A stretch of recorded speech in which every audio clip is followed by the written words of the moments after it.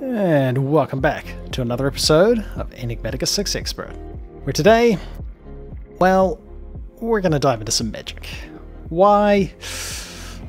Well, last episode, we set up the isotopic centrifuge, we started turning uranium hexafluoride into a fissile fuel, and we could now fire up our nuclear reactor.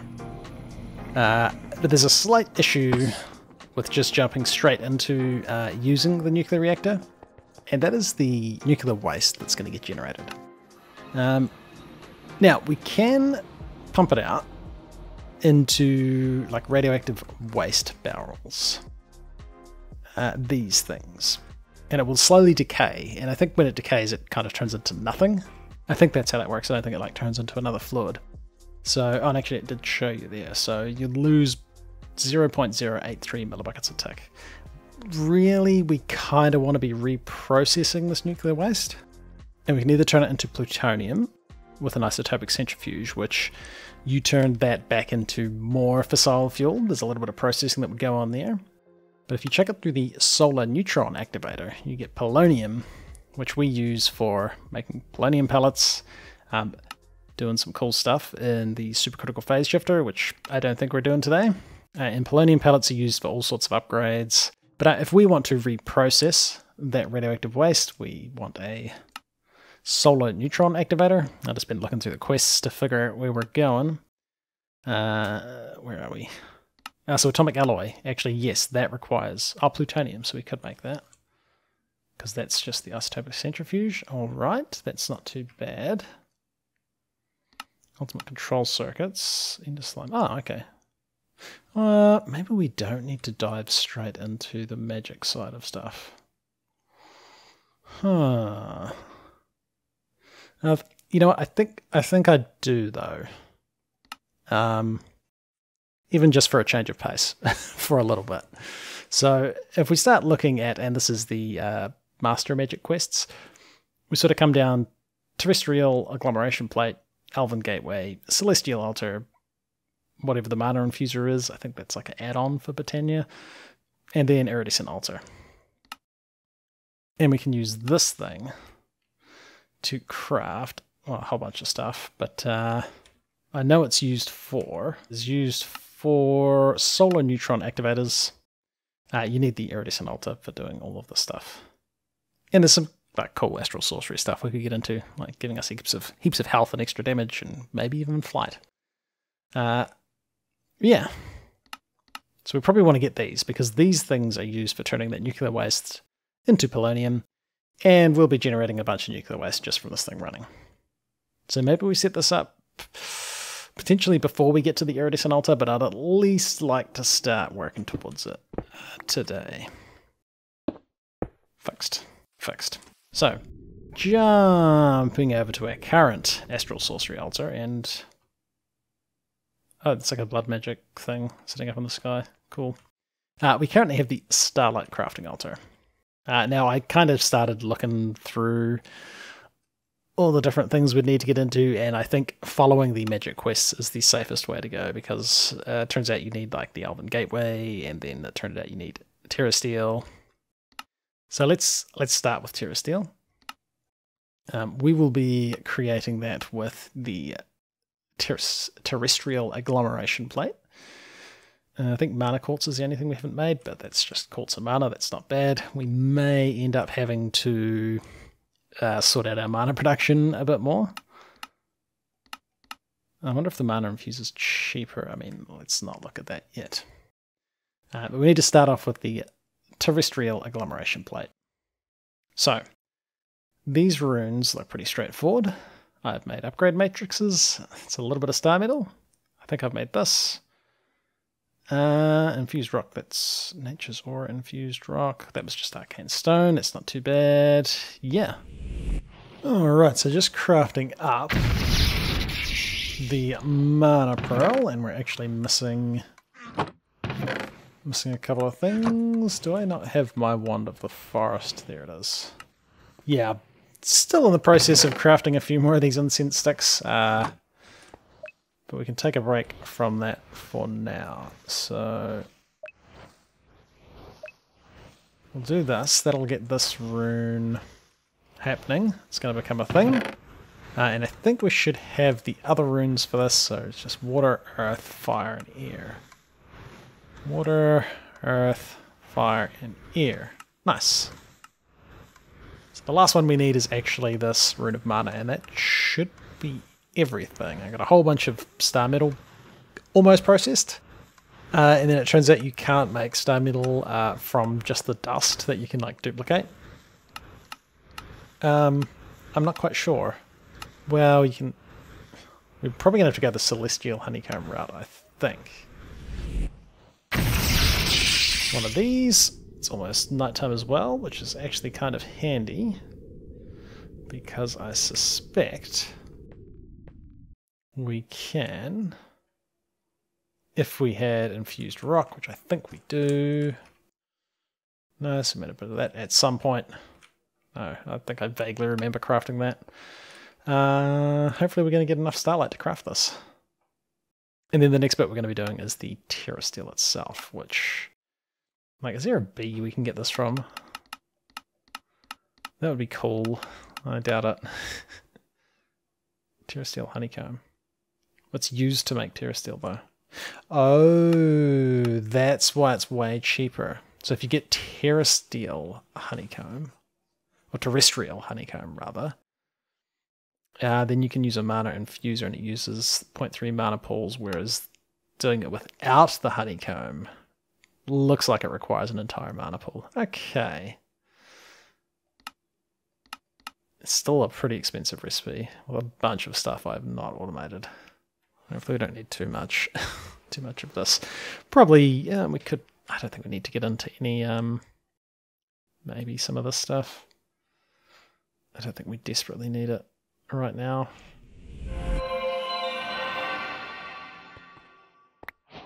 One terrestrial agglomeration plate. Nice. And then did that give us any quest rewards? No. Then we just need to craft that one Terrasteel. Okay. I might see how much of this stuff we've got. I think we should have most of it. I still need to make that agglomeration plate, but I think that's pretty standard. It's just the normal multi-block. Okay, we should be about ready to craft our first Terrasteel. Oh, quartz crystal, nether quartz. Interesting. Not quite sure. Not quite sure. But if we convert this into mana quartz and convert that into this, we can't now. Actually, we don't want to start trying to craft this yet because we don't have sparks. Now, I think we just want regular sparks. I got quite a few of these actually. So if we plug this here, and we plug these around here, if we try and craft Terrasteel, it should automatically pull from those mana pools. Oh. Neat. That's pulling from all of our mana pools. Okay. That was actually kind of quick. That wasn't bad. We got ourselves our first Terrasteel. So that's completed this quest, which gives us a jaded amethyst, and an overgrowth seed. Now, what is this? When fed with mana from a mana pool, it'll grow new mystical flowers. Oh, huh. Kind of cool. Kind of cool. Don't need it now. Don't need that now. And we probably also completed the quest over here. Yeah, we did, but there's no quest reward. Cool. So we're going to want 2 Natura Pylons. Spirited crystals we've made. A mana pylon we've... Actually, I think we have made these. I think they were used in like another recipe.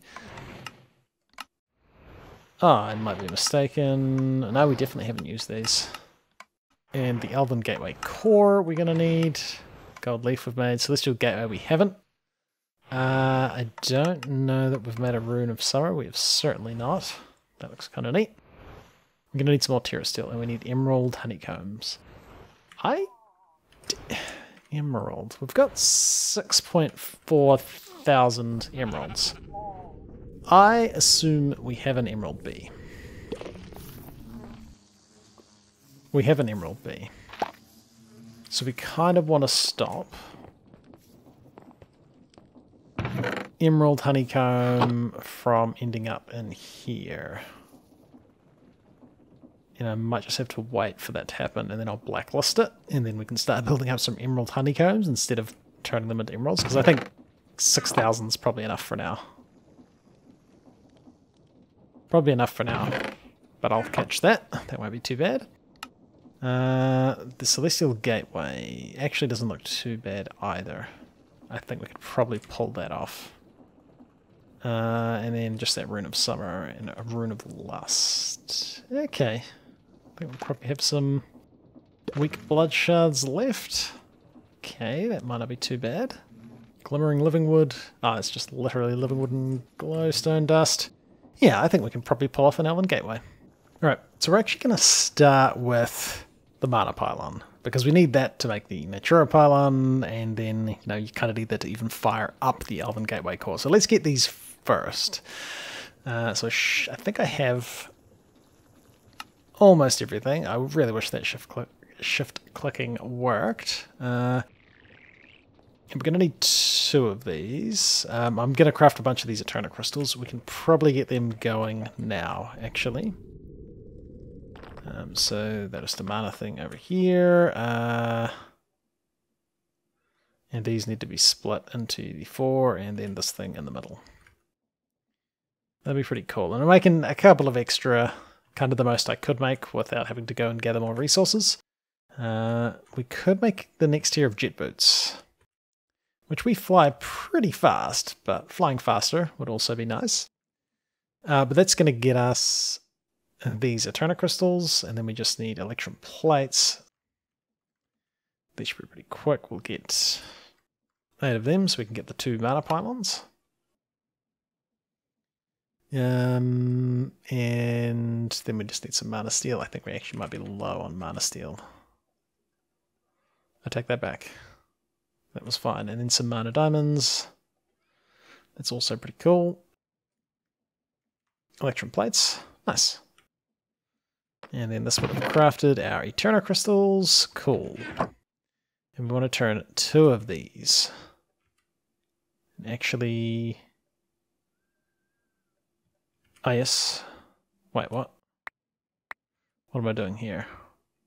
Each requires 2. This one, like 3 in there, 3 in there. And then some Electrum Plates. Nice. And that is probably using a bit of mana. Or source. This is source, isn't it? Yeah, it's pretty much mana. We'll do that just so that grows. Again, actually... Oh, we harvested some mana blooms. Yeah, I think I did this off camera, planting a whole bunch more of these mage blooms. Because I was a little bit short of them, so I figured we'll just have a bunch sitting there ready to go for when we need them. And same with wheat. Maybe I want some bread. Now, why did you stop? Did I miscalculate? I must have miscalculated. That's alright. Cool. So there's our 2 Mana Pylons. We can chuck these Eterna Crystals away. Still haven't tried to convert that bee. And then we immediately want to try and turn these, if I could remove them, into Natura Pylons. So I'm going to need some Spirited Crystals. So it was 2 per, so we need 4. And that looks like that's easy enough to get. We need another Terrasteel, and we need this Glimmering Living Wood. Well, that's easy. So it's just really another 3 Terrasteel. Okay, we might have the mana to pull that off. We might be getting short of these other things. So we need another 3. Alright. Alright, this is probably the sort of situation where I should think about automating this. But I'm not going to. Not today. Now I'm hoping our mana is going to hold up for these crafts, which I haven't really organized my mana production great. I mean, this is nice because I don't have to touch it, but it's not exactly the most mana production. So I might have to look at getting a good mana generation set up. But that should be the 4 Terrasteel we're going to need. We should have the spirited crystals. Nope. Oh, they're just finishing now. Well, that's 2 of them. And it's enough to start crafting this at least. I'll settle for that. Probably by the time this one gets crafted, the others will be on the way. So one in there, and yeah, you know the drill. Here we go. We might be starting to chew through some sauce. Oh, it pulls from quite a wee way away. That's kind of neat. I didn't realise it did. Oh, did it finish? Nice. An Natura pylon. Cool. Cool. Ah, and then we're just waiting on that spirited crystal. Yeah, it's still happening. And neat.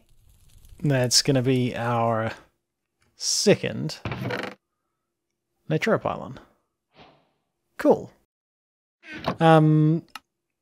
And then we need the Elven Gateway Core. Right, and this is where it gets more complicated. So I've got Emerald Honeycomb now. We've got them... Right, let's start on these. So Glimmering Living Wood, that's pretty simple.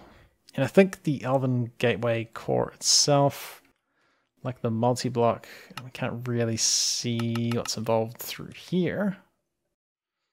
But I suspect if you look at this...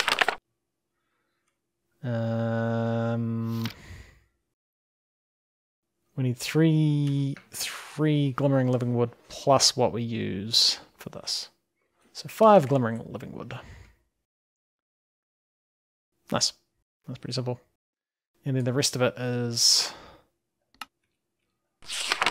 just Living Wood, right? I suspect we've got enough of that. I think we might need 8. Cool. But then, yeah, I need to craft all this stuff. Hopefully we've still got some air runes left over. But we certainly won't have all of them. Oh, we got heaps of air runes. Nice. And this will be a rune of summer. Now, oh, we're out of mana. Okay, I really need to sort out my crop growth. Now, I did build this plant gatherer. You know what? We could probably just hook this up here, right? So you get a pretty small working area. But if we were to break you... Now this used to all be set up with like a create thing, and I was piping stuff out, and yeah, I don't know what happened, but I kind of logged back on and everything had been deleted, which was interesting. Interesting. So the middle is kind of here, but if we shift click, no, you still face that way. Okay. One of these, if we had a range upgrade, something like that would be cool. I'll get one of them, and then for now we'll quantum entanglope just because I think I have any power cables over here. Actually, we could get a solar. We've got solar panels. Wait, why do I have so many solar panels? Oh, anyway, that's filled that with power. I suspect you would harvest that if it was fully grown. Oh, you did, but you didn't plant it. Oh. Which means we need a plant sower. Alright, so it's still in progress, but we've got this big farm area.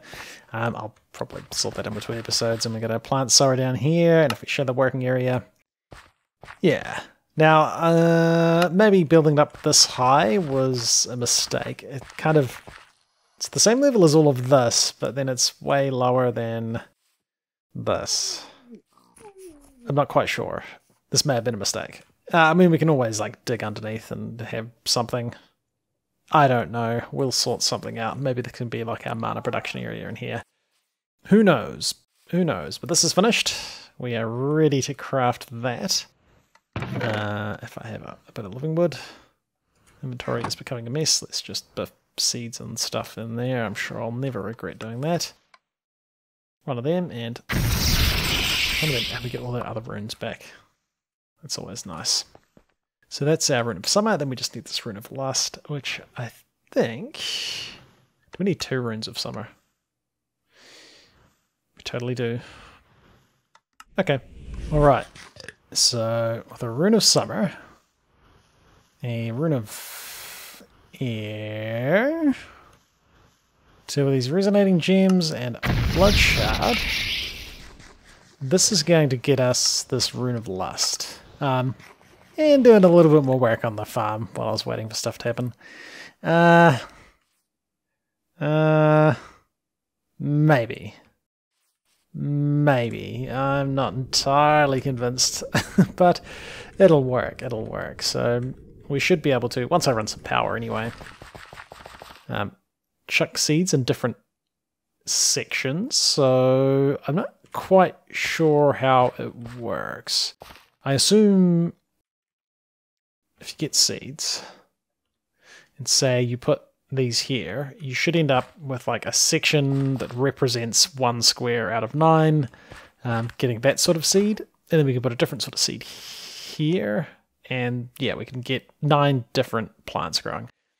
And that'll feed quite nicely into a bigger setup of this stuff, and that'll be kind of cool.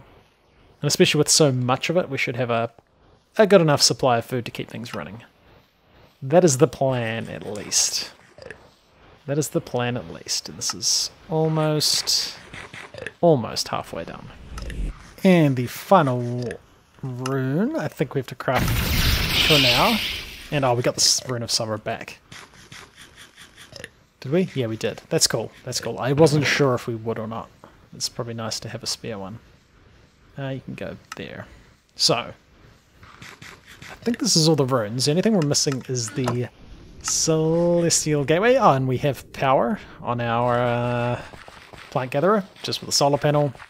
And again with the solar panel here, because you can waterlog mechanism cables. And I just stuck it up in the air instead of having it flush because I want to be able to access it. But we might be able to bring this down once we get all the like piping and filtering and stuff set up to ensure we always put like some seeds and food back into that sower so it'll keep planting. But if we pop up here, I've been assembling this. So we're missing the rune of summer, the rune of lust, and then it was 2 Terrasteel I still haven't made. And I still haven't made the Celestial Gateway, which actually doesn't look too bad. Do we have glass lenses? We've got 1.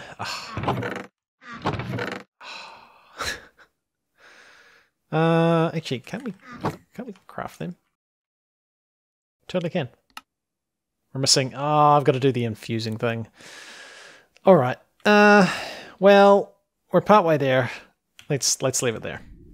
Well, we got ourselves some cool decorations because I haven't quite finished all the crafting, and there's a lot of plant eating going on here.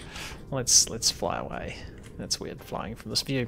But yeah, still in progress, but making our way towards finishing off some more of that Magic Master quest, which is going to be handy for reprocessing some of that nuclear fuel, which technically we could have running now, but we kind of don't need the power while we're focusing on magic. So we'll come back next time, dig into some more Enigmatica 6 Expert, and I suspect we're going to get that Elven Gateway sorted pretty quickly. But anyway, it's been ClassicDuff. Thanks for watching, and I'll see you in the next one.